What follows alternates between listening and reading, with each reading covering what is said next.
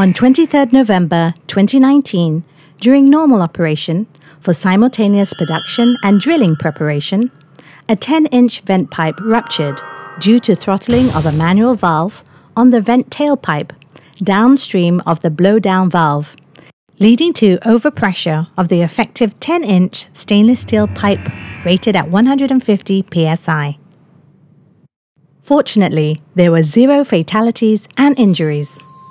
Asset damage was an estimated Rm 3.95 million. How did this happen?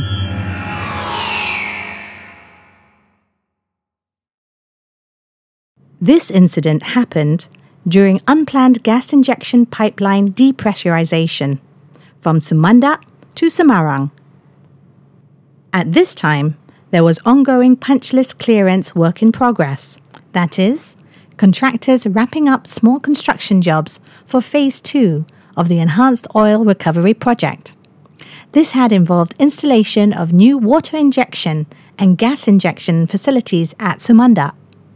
There had been a number of deferments of timeline target milestones on these projects, which is not unusual for offshore projects due to volatility of natural factors. The cumulative delays came to about 18 months and resulted in some irregular staffing situations, as many key personnel had to move on to commitments elsewhere, creating knowledge and expertise gaps. It also created some grey areas in ownership between Petra contractors and site operations personnel.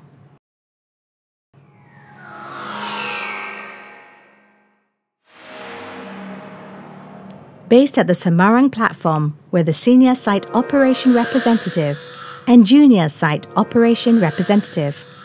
Their responsibilities include supervising and advising contractors on project execution at Semarang. This post reports to the Semarang Offshore Installation Manager.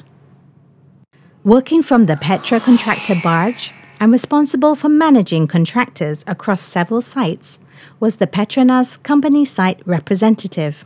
This role reports to a head of facility based onshore and liaises with the Sumanda Offshore Installation Manager, production supervisor, and maintenance supervisor for decision-making.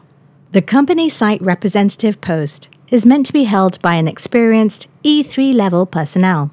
However, at the time of the incident, due to manpower constraints, this post was being held by a junior company site representative. This staff had once been replaced by a senior company site representative in June 2018 by request from operations team for someone with more experience. However, in June 2019, the senior transferred internationally, so the junior was brought back to cover some remaining Phase 2 work scope, which was only punch list clearance. At the same time, this junior was simultaneously handling Phase 3 of the project. All Phase 2 personnel had been demobilized and only Phase 3 personnel were available on site. At the Sumanda platform was the seeding operations engineer. This personnel came on board to replace the site planner, who was going on leave. The agreed work scope was to be strictly limited to manpower planning. However, at this time, the seeding operations engineer was covering additional work scopes under guidance of the production supervisor as part of unofficial coaching. This included chairing contractor meetings and liaising with the company site representative. The incident events: November 15th to 23rd. On November 15th, the Petra MV Galaxy was mobilized to Sumanda Bravo, carrying a Petra work crew of 11 personnel designated for punch list clearance work. For offshore operations, there is a limitation on personnel headcount for safe evacuation requirements based on available lifeboat capacity. So, for the Petra work crew to perform punch list clearance work at the Sumanda platform, it would be necessary to first construct an evacuation gangway at sea deck to ensure platform evacuation requirements were met. On November 16th, the company site representative requested permission for gangway construction from the offshore installation manager, as this would require removal of some structural posts as well as hot work. Offshore Installation Manager requested a structural integrity analysis report. This would require about 1 week. While awaiting outcome of the structural integrity study, the Petra work crew submitted a request to carry out hot work on the cellar deck checkered plate instead.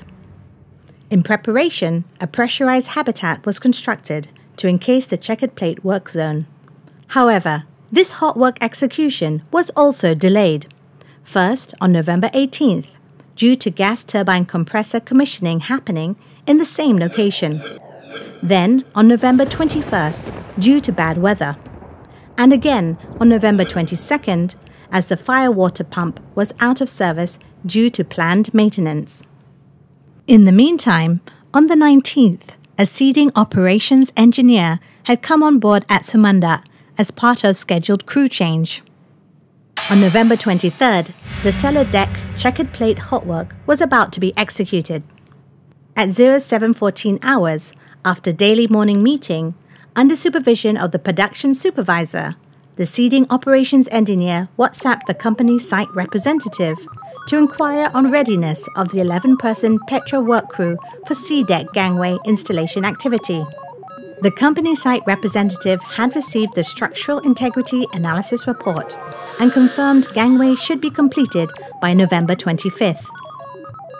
At 0800 hours, the company site representative boarded Sumandat Bravo to discuss the sea deck gangway installation with the offshore installation manager there. Around 1100 hours, Sumandat leadership team were alerted that there was gas present in the gas injection piping running through the habitat of the cellar deck checkered plate hot work location. The leadership team disallowed hot work as the gas injection piping would need to be hydrocarbon-free prior to hot work. The offshore installation manager and production supervisor, with seeding operations engineer present, then evaluated 2 options to enable the hot work.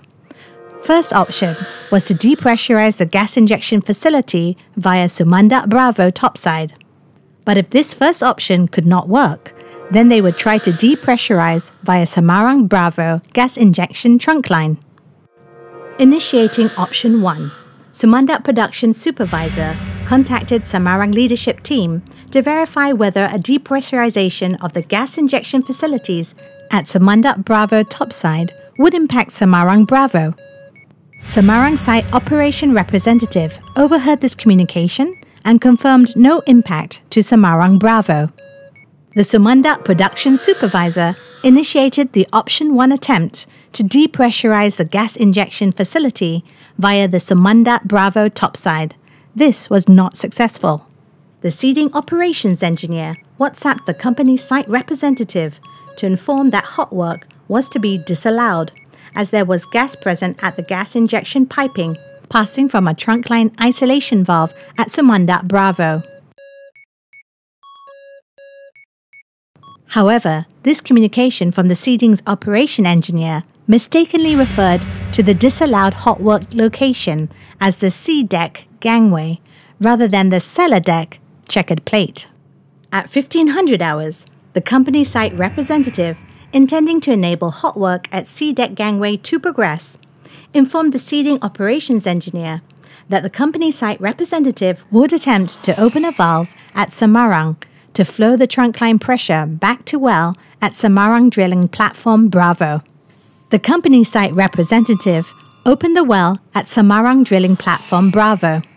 However, the attempt was not successful because pressure at the well equalized with the trunk line pressure. The company site representative then suggested alternatively opening the blowdown line at Semarang Bravo. The seeding operations engineer agreed, so at 1630 hours, the company site representative radioed Petra contractors at Semarang Bravo to communicate with Semarang site operation representatives on opening the blowdown line there. Petra attempted to manually line up the valves to vent through the blowdown line at Semarang Bravo. At this point, Semarang junior site operation representative intervened. Petra supervisor was unable to satisfactorily explain why they were attempting to carry out an unplanned manual bypass. Subsequently, Petra approached the senior site operation representative to open the valves and the manual bypass was agreed to. At 16:45 hours, Petra radioed the company site representative that Semarang Senior Site Operation Representative agreed to open the blowdown line at Semarang Bravo. At 1700 hours, Semarang Senior Site Operation Representative began panel bypass for valves at Semarang Bravo. Petra then forced open the valves. Observing slight vibration and temperature rise on the blowdown line, Senior Site Operation Representative instructed Petra to throttle the blowdown line manual valve to 30% aperture, hoping to reduce the temperature. The Site Operation Representative and Petra didn't realize closing the valve would create back pressure, higher than the maximum design rating of the pipe. 1730 hours. A sudden loud noise shook the Semarang Bravo cellar deck. Rupture had occurred along the blowdown line, with an observable gas cloud. Senior Site Operation Representative activated emergency shutdown and mustering. 1733 hours. All 34 personnel on board mustered at Semarang Drilling Platform Bravo wireline deck.